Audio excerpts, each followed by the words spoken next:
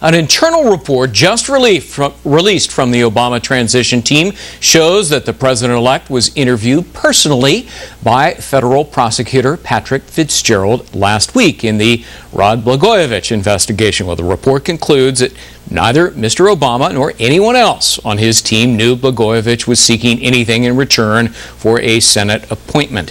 Here now to talk about it is Democratic strategist David Serrata, author of the new book, The Uprising, and syndicated radio host and Fox News contributor, Monica Crowley. Good to see you both. Hi, Greg. All right, Monica, look, on the day that Blago was arrested, Fitzgerald, I should say, says the Obama people didn't do anything wrong.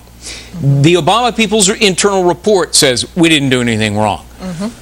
Where's the beef? Well, you know, Patrick Fitzgerald is a very thorough guy, and he's actually been looking into Blagojevich for quite a while now, at least a couple of years. And he's heard the conversations prior to this situation. And what we do know is that Fitzgerald has many tapes. So this internal report, certainly the Obama team's side of the story, they're saying we had no inappropriate conduct. But Fitzgerald has heard the tapes. Fitzgerald has heard the tapes. If there was something that affected Obama, he would have said it, wouldn't he? Well, he said at the time, he said, we make no allegation against the president-elect at this time. We make no allegation.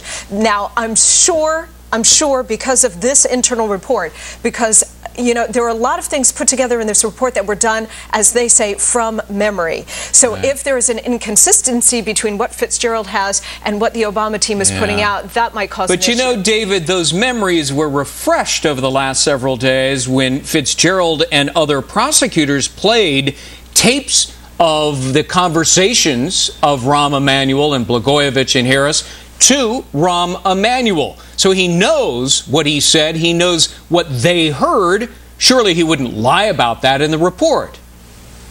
And I think that's the key point here, is that there has been cooperation between the transition team and the prosecutor. And the prosecutor has said that there was no inappropriate or criminal behavior by the transition team. I agree with the premise of your question. I haven't seen any shred of hard evidence that suggests that what the Obama team has done is anything inappropriate whatsoever. I don't know where the beef is. Well, Monica, what about this?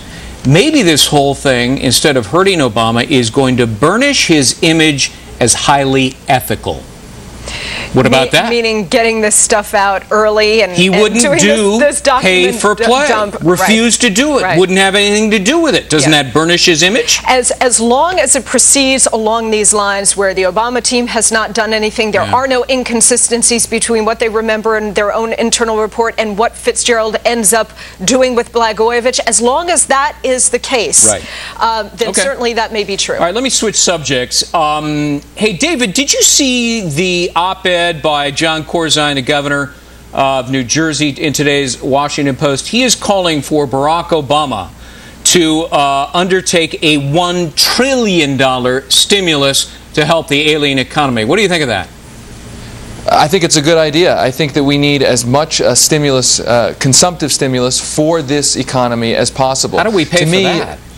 Well, right now, in a tough economy, most economists on both sides of the aisle will tell you that we have to deficit spend at the federal level. We have to. That's how we've gotten out of past economic problems. That's how we got out of the Great Depression. And again, I want to be clear. Economists on both sides of the aisle have said we need to deficit spend right now. Getting us out of this hole is important. What do you think of that? I agree that there has to be some deficit spending here, and there's got to be some sort of stimulus package, but $1 trillion, you'll remember during the campaign, before the economic meltdown happened around September or October, Barack Obama was running on this idea of $1 trillion in new spending anyway.